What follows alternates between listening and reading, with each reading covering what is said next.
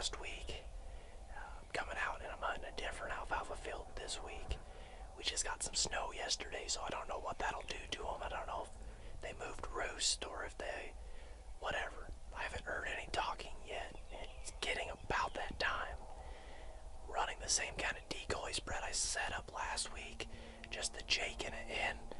I don't want to put out a full strutter out just yet. I still think it's a little early. They're not really henned up and whatnot, so just going with that, and we'll see what happens. I've got the 28 gauge out here today, so obviously gonna want them pretty close, and all we gotta do now is wait.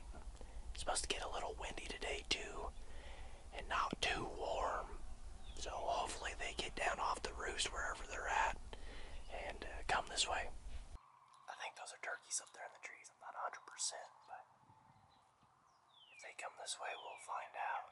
They haven't really docked yet.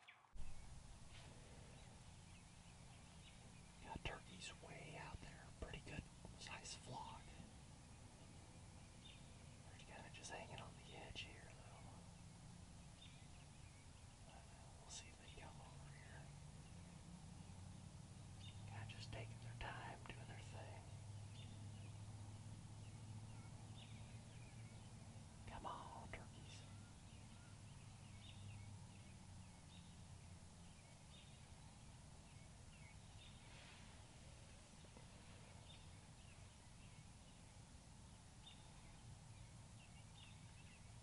Looks like there might be a couple toms and jakes in there. I haven't really heard them gobble.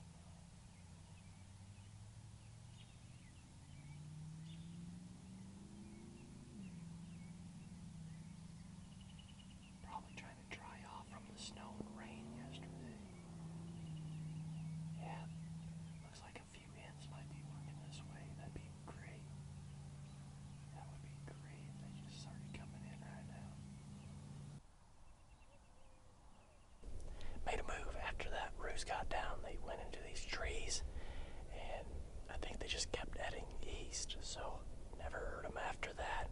Had a hen and a tom come up from somewhere to the south of me, and they came behind me and then went in these trees and looked like they were heading that way too. So my hope is that they'll come back this way at some point before they go back to roost. I mean, if I had to stay out here all day, I'm sure they would either wander through the alfalfa field or through these trees, but they went in these trees and they kept going down the line.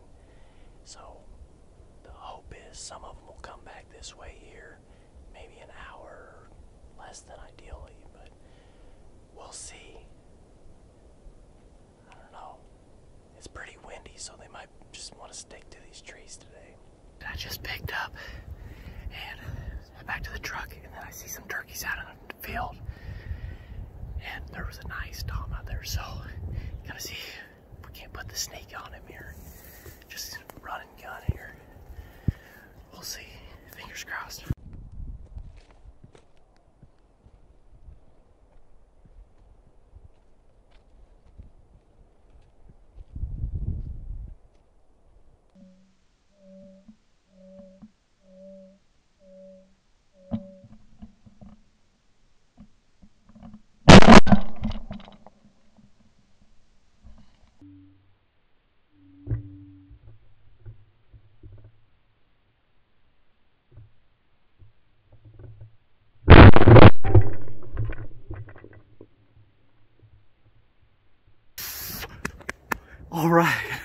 All right, turkey number 2 on the year.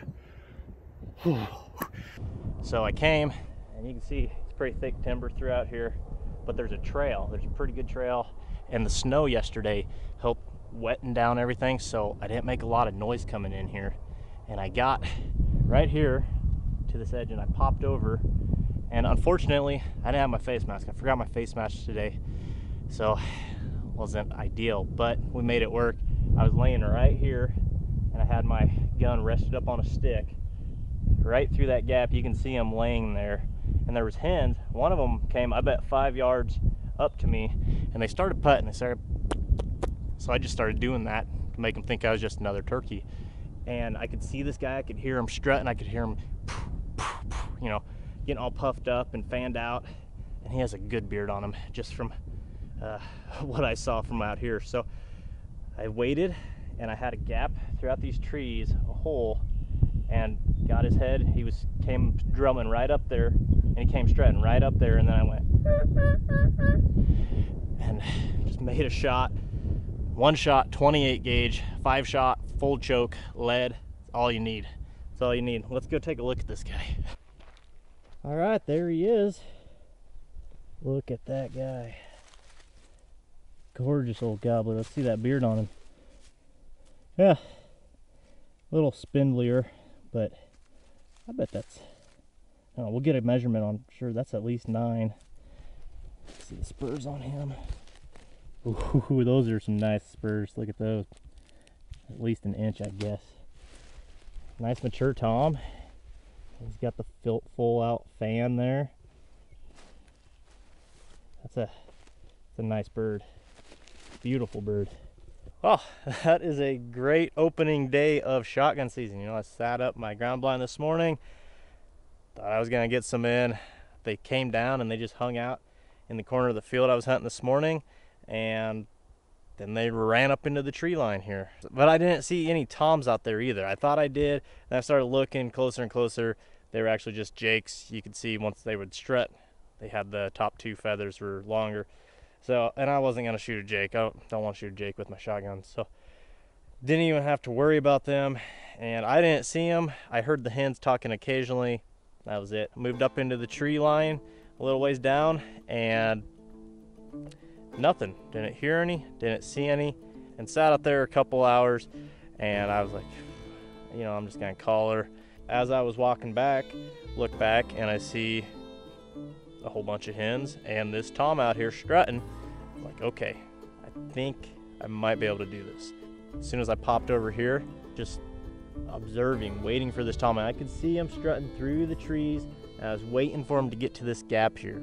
And he had to get to this gap, and he had to put his head up, and he did both of those things. He got to the gap, he was a little further off to the side at one point, and then he was kind of working this way, went, and that brought that tom right to the hole here in the trees, and it got his head up, and here we are. Nice old tom. Measured him out, beard 9 inches on the dot, and the spurs, those are some crazy spurs, probably the longest spurs that I've shot in a while, and they were 1 inch and 1/8. Oh, it worked out though. It worked out, you know, spot and stock. I'm more, you know, I like watching them come in. I like watching them work and fan out. It's just not that time of year yet. They're not split up from the hens. They're not fired up hardly at all. And you know, you basically got to get the hens in to get the toms in. That's what happened last week with the bow, and then this tom was with all the hens. But gonna call that a day, and I've got some work to do now. So thank you so much for watching. Hopefully you enjoyed this video. If you did, be sure to like and subscribe, and be sure to go out there and support those conservation organizations, National Wild Turkey Foundation, Ducks Unlimited, Delta Waterfowl. It doesn't matter, there's one out there for you. They do a ton of good work, so be sure to go out there and support them, and we'll catch you out there, guys. See ya.